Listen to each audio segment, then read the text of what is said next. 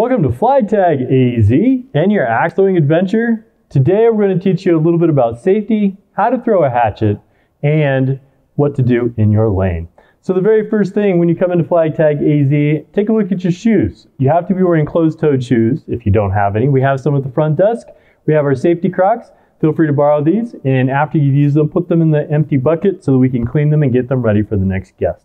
Next thing, when you pick up a hatchet, do not check the blades of the hatchets. They're plenty sharp enough for what we're going to do today. The next thing to be aware of is be aware of your space. You do not want anybody inside of your throwing area. In our 14 lanes, that is the yellow between the yellow line and the red line. So do not be in somebody's area when they are throwing. Next thing, make sure you stay behind the red line at all times when you're throwing. If you cross the front of the red line, that's bad for points, but really most importantly, it is unsafe. Additionally, do not hand a hatchet to anybody. If you need to give a hatchet to somebody, set it down and then let them pick it up or let them go to the target and retrieve it from the target. There are 3 ways to throw a hatchet here at FlagTagAZ. There's a one-handed throw, a two-handed throw, and an underhanded throw. For a one-handed throw, you're going to pull it back behind your shoulder blade, take that step, let it slide out of your hands, and follow through. For a two-handed throw, stack your hands or wrap your hands, pull it back between your shoulder blades, take that step, let it slide out of your hands, and follow through as well. For an underhanded throw, you want to pinch it between your thumb and your middle finger, your forefinger down the front, pull it back, blade towards the target, and let it slide out of your hands and into the target. I'm now going to demonstrate all 3 of these techniques. For a one-handed throw, pull it back behind your shoulder blade, let it slide out of your hand and right into the target. For a two-handed throw, what you want to do is you want to hold on to the very bottom of the hatchet. I like to wrap my left hand around my right hand. I am right-handed. If I was left-handed, I would do it exactly the opposite. You're going to pull it back between your shoulder blades, take that little step, and let it slide out of your hands and into the target as well. Now for an underhanded throw. This is our trickiest throw. Pinch it between your thumb and your middle finger, forefinger down the front, pull it back behind your knee, let it slide out of your hands and into the target like that. At all times when you're throwing, you should be behind the front of the red line. That's for 2 reasons. First, for safety, and the second, for points. If you do cross the front of the red line, you get 0 points for that particular throw. Let's talk a little bit now about our points and how all of that works.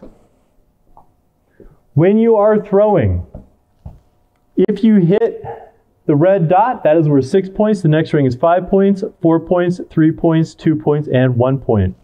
On any particular throw, you can call a kill shot up to twice per game.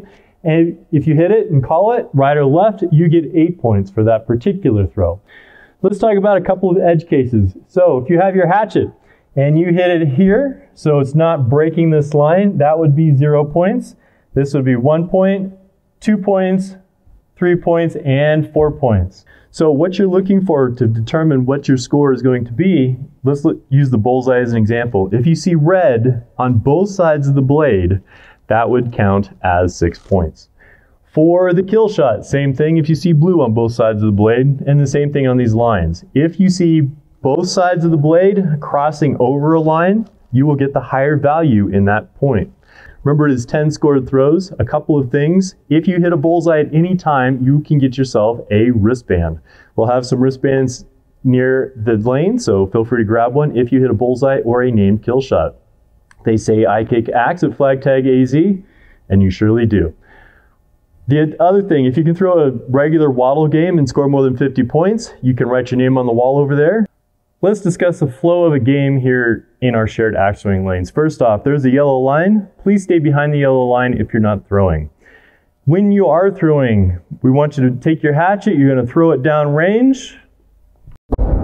Once it sticks to it, you're going to figure out what your score is. Write down your score here on a score sheet or on a scoreboard, or give your score to a scorekeeper. The next person should go up and get the hatchet, and whoever had just thrown should be vacating the area and making room for them.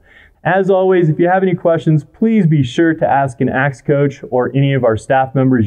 Do not start throwing a hatchet until you've worked with an axe coach. That is very important. We'll make sure you can throw safely. Thank you very much for coming to FlagTagAZ. Have a great and groovy day.